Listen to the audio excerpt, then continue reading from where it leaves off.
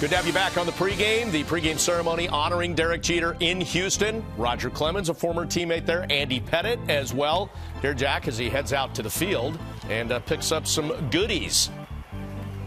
Mike Stanton, another former Yankee, involved in the ceremonies there as well. And, Bob, I see some cowboy boots, pinstripe cowboy boots, number 2. Nice. Looks like there might be a cowboy hat there as well on the right. So this is the start. Looks like Jeter, we wonder how he was going to embrace these things. I don't think the ceremonies will go a long time, but looks like he's enjoying the moment.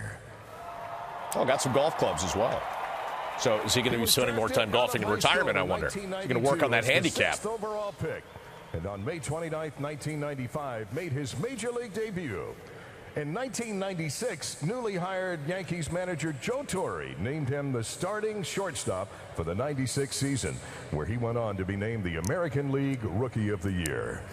In 1998, he was selected for his first All-Star game with the team that went on to win 114 games in the regular season, largely considered one of the best teams in New York Yankees franchise history. He has now been an All-Star a total of 13 times.